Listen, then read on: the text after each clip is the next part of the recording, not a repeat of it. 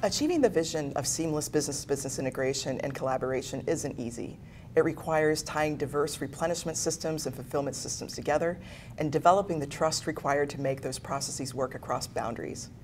It also requires bringing together diverse companies with varying degrees of technical sophistication and having all of the right technology pieces in place to support it. Our Lightwell team members know this all too well. In that B2B integration and collaboration initiatives, there can be so many unknowns, and when working outside the four walls of an organization, there's a lack of control. In fact, a recent IBM survey said their external business communities are vital to their success, yet 86% reported barriers that prevent full electronic automation with B2B partners.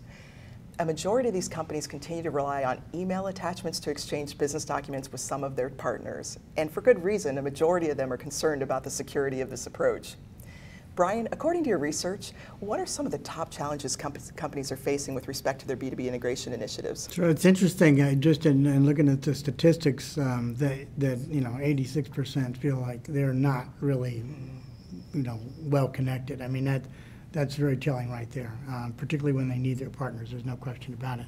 I'd say across the board, the cost of technology solutions, for some of the reasons that we've discussed, is a barrier. For example, can I afford to have the person back to, I have to manage 10 formats.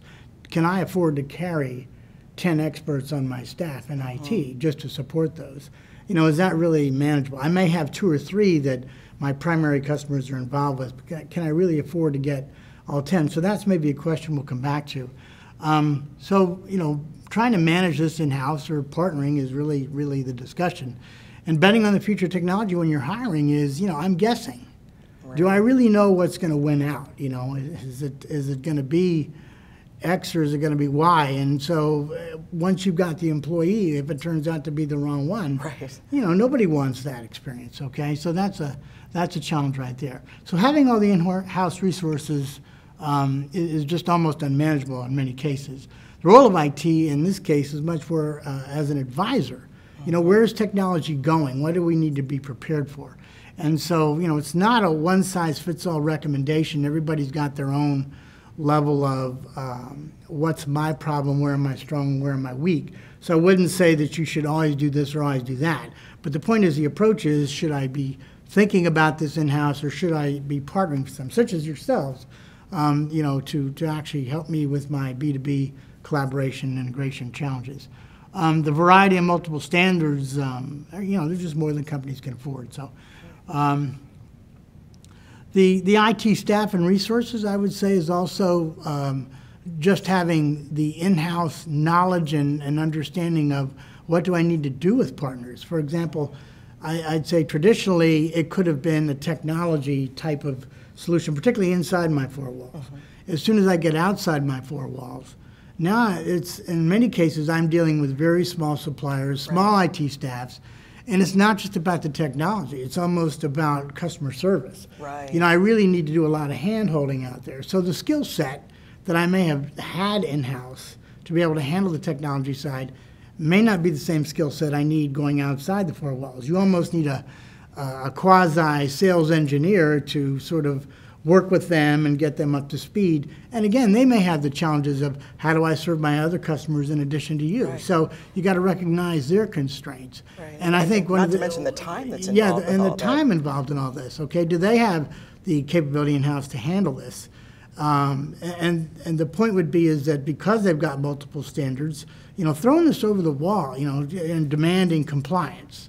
If I'm Walmart, as an example, I'm not picking on Walmart, but being the giant in a value chain, I can maybe do some of that.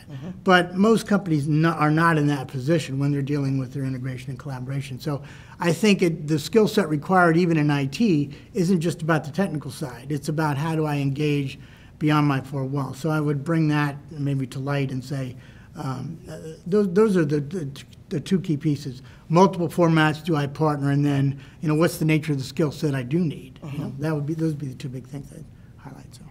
So that's going beyond the four walls when we talk about that. But I would say that recognize also that managing, with the ERPs in-house, and integrating these partners and the suppliers into what I've already got. And there's multiple ways to do this. There could be the one-to-one for my big customer, for example, and I may want to do that. I've got a straight pipe back and forth. That makes sense. But where I've got multiple trading partners, where there's a community and it's a rich marketplace, maybe it's a one-to-many where I'm engaged in that marketplace and I can connect with many suppliers. And then there's the open networks where it's maybe many-to-many, where I'm one. This could be, much more in the commodity-based type products, okay, where many people are involved, let's say in office supplies as an example, okay. Everybody in all industries, okay, but there's many people out there. So a many-to-many approach might work there. But so that you have to look at really what serves the purpose and what serves my business need. In other words, you just don't want to say one way is the only way I'm going to go integrate and collaborate. But the other side of it is that I would say that what you also see on the IT side is that with the ERP solutions is that there's an underserved need on the operations side. And if you think back to Y2K, companies implemented ERPs because they felt like they had to. One of the first things that happens in an ERP is that you've got to get the financials in place. One of the, because of life, it's the way it occurred. Because you have to do that, in many cases, the implementation team, getting just the structure and the finances in place took 2 years, okay? Well, guess what? The project team sort of leaves after 2 years, okay? And the value coming from some of these implementations really happens when you get to the operations side. So I would tell you that there's an underserved need to solve some of these problems on the operations side simply because of the way things evolved, okay? That we didn't get to some of those key problems. And so there's a little bit of, I have to clean up some of the inside stuff before I can get to some of the outside stuff. And they find that some of the operations tools aren't in place to sort of facilitate and leverage the collaboration integration when I get it. So it's one thing, let's say, to know that I've got visibility upstream. There's 100 widgets coming on Tuesday. That's great. Is that good or is that bad? Well, if I don't have a plan, I really don't know where I stand. And even if they're on schedule, is that still okay? So there's those kinds of questions to be asked, and you've got to have those kinds of alerts, I'd say, connecting your integration to your ERP system. So there's some hidden pitfalls, I would say. One is just in how I go about it. Two would be in terms of working with the small suppliers, 3 being the IT staff and what skills are required, and then 4th is, do I need to do some cleanup on my own? So bring that up. So what approaches do you recommend for companies to overcome some of these challenges? Sure. I would say first, companies really need to, as I said, determine whether to solve these issues internally or whether should they partner, okay, with someone such as yourself, like Lightwell. With respect to a shortage of IT resources, if a company chooses to fight for the resources internally, you face the challenge of picking the right technology when you do that, and I think that's the concern. So, make sure that you're thinking clearly when you do that.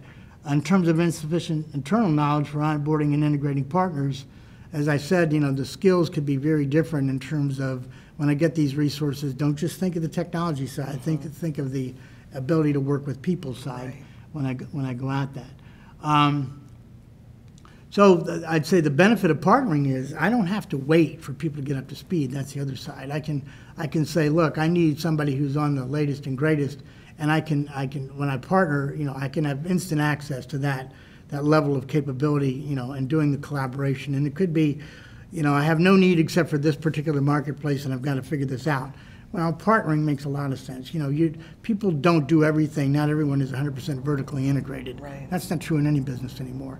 It's like ADP. Everybody outsources their checks. Okay, so same idea. There's technology here that I really should outsource. Probably, there's not worth investing in it. So, relying on the partner that has experience of doing that, it's going to really help me solve a lot of the, the supplier and customer satisfaction issues I'm going to face, and it can be a significant advantage. So.